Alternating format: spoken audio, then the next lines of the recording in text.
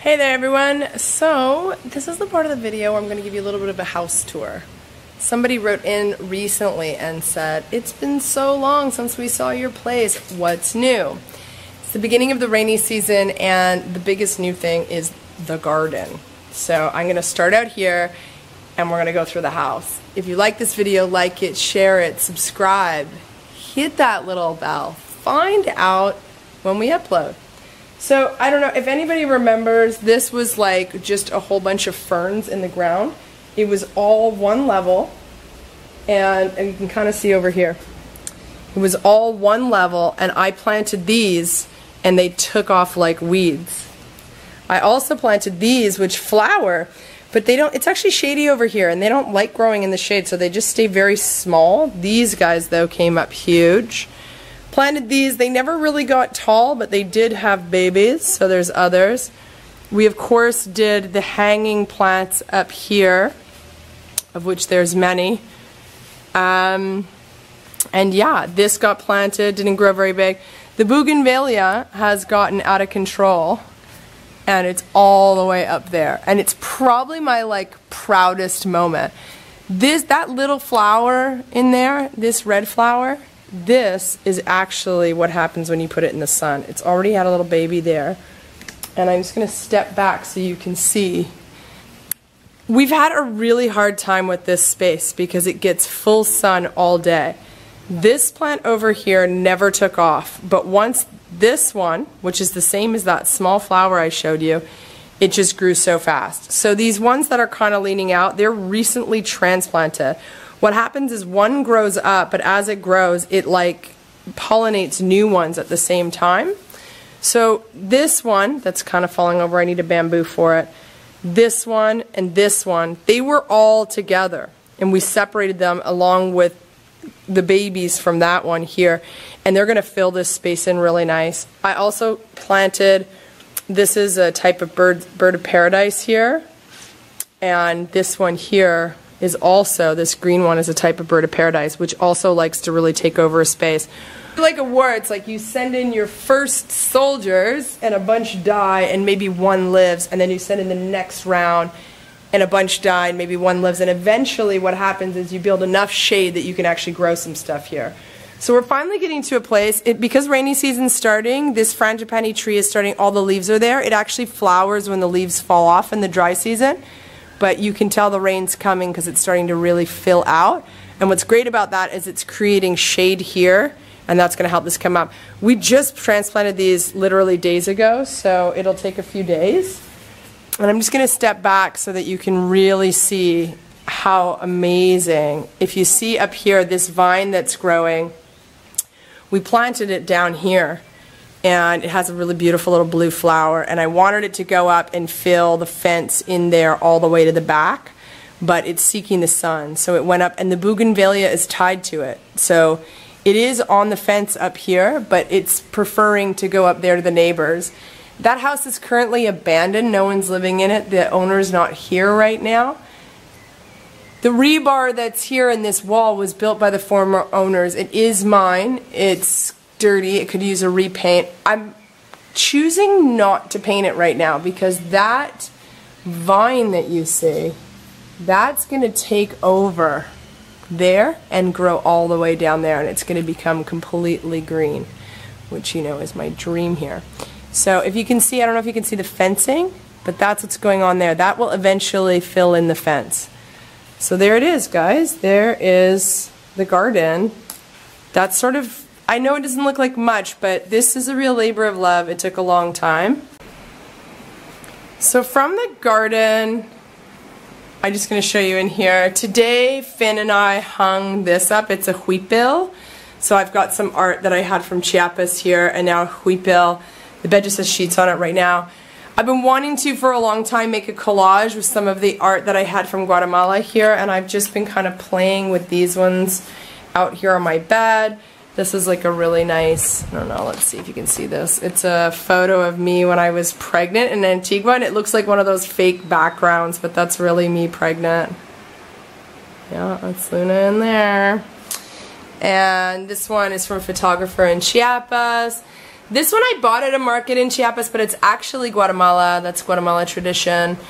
I mean, I have so many of these. This is from 2007. The Zapatistas in Chiapas. This was actually an Argentinian artist, but it's obviously Frida Kahlo. So my idea was all these very colorful Mexican and Guatemalan ones that I have, I was going to have them framed in like white frames and light wood frames and start kind of a collage up there, you know, with the huipil hanging and this. So this is like what's up and what's on deck right now and what's coming up. So this is the big major thing that happened today. We got these basket pendant lights here and a new fan put in. The fan is a little too low to the table, like really I can just reach up and almost touch it, and I'm only 5'3", so we have to get that cut. But here it's like a guy has to come in, cut it, perforate new holes, you know, everything's coming out of there, you know, as you can see. It's not so great when you look up, but it's going to be, like, there's no light out here. It's going to be so key at night. I'm not even sure if you really can see how important this area is. This is where everything happens. I work here, this is where we eat, this is our outdoor area. We use it the most because it's the freshest.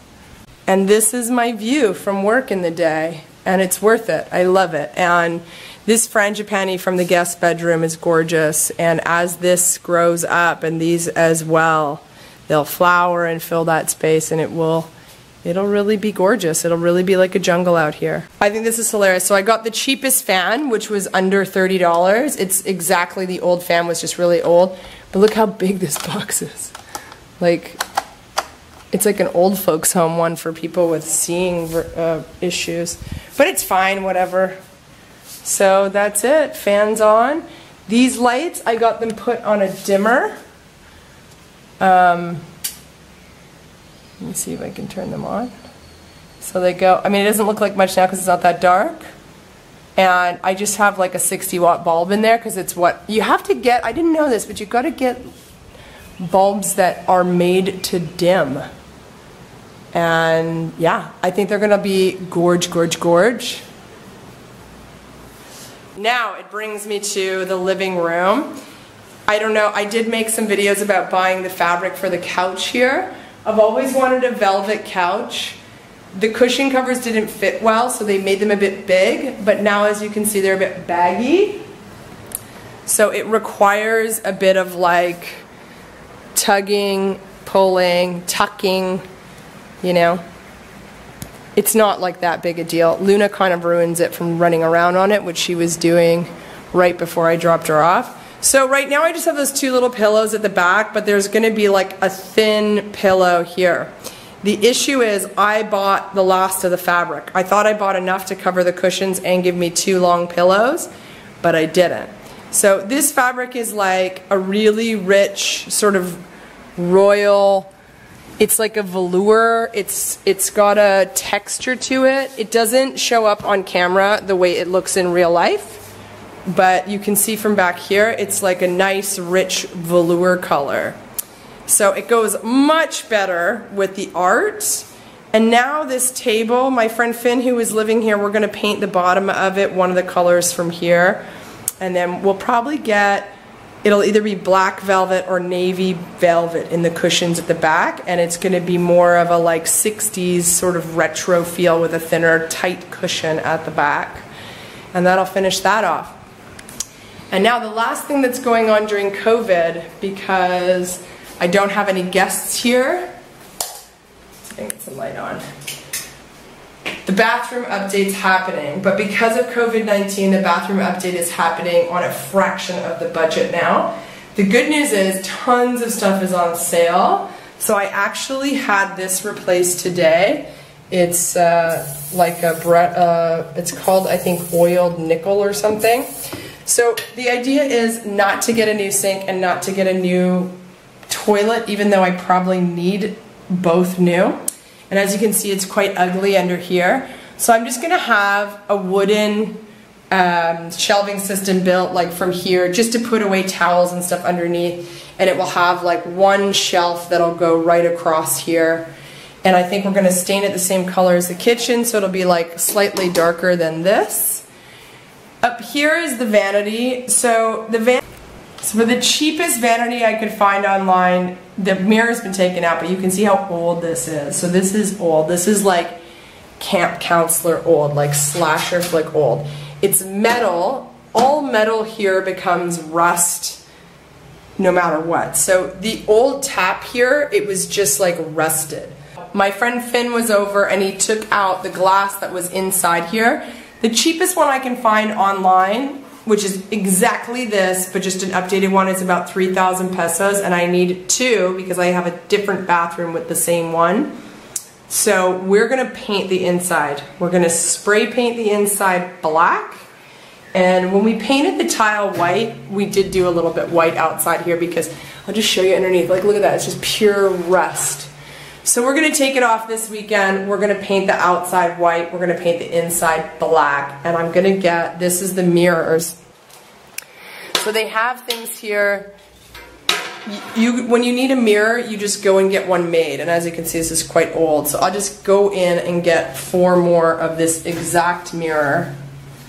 And we'll get a little cute knob on there. Probably something, I would say, in the same brass as this, or in the same sort of copper as here.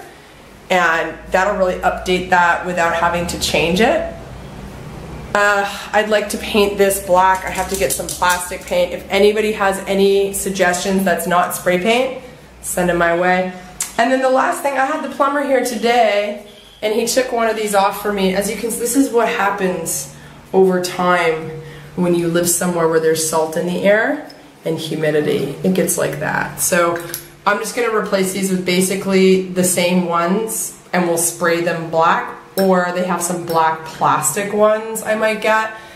There was a shower head out of there, the sort of cheapest one, and that down there.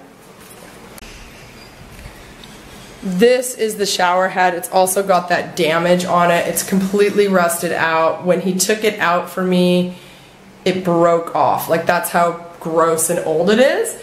But they sell this for about 200 pesos. And he said, you know what, if you want a black one, just buy it and spray paint it black. It'll look exactly the same. So we're gonna do exactly that this weekend, and also get 2 of these in the black plastic, which are also very cheap.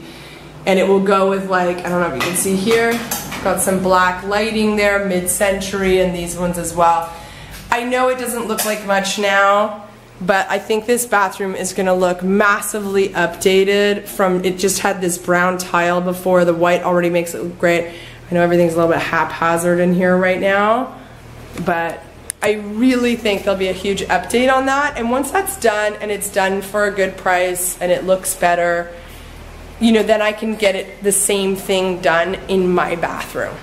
So that's it for now. You also saw when I did the fence outside. It doesn't look better. It doesn't look like what I wanted, which was great. As when Finn was over today, he was saying, you know what, let the rainy season happen and see if it makes it better.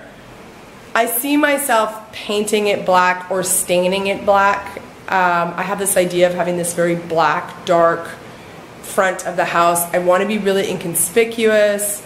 And yeah, so I see that happening, but maybe we'll paint it out of one of the colors that's here.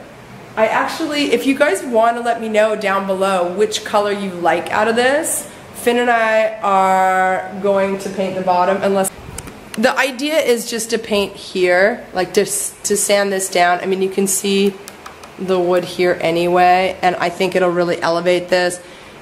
I ordered this online and didn't realize it looked darker online. I didn't realize it was going to be the same color as the table, and I think it'd be nice to create some depth there. So that's it for this video. Everybody asked me about an update. There's going to be more coming. I really can't wait to show the sort of final bathroom reveal. This has been a long time coming. There's been a lot of steps. We'll see. I'm gonna, like I said, get the cheapest one and paint it. If it looks horrible, I can always upgrade to something. I mean, it's replacing it is going to cost about 15 bucks.